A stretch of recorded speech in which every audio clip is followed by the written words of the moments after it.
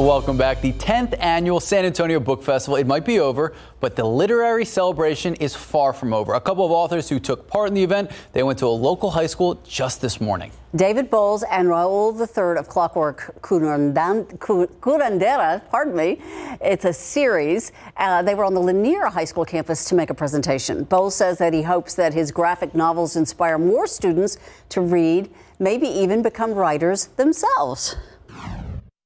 Even if you think you're not a reader and you're not a writer, there is very likely a story out there for you that's going to resonate with you, and you have to look for it.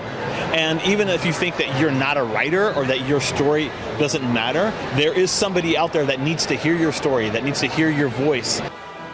So the authors gifted signed copies of the book to all 9th and 10th graders.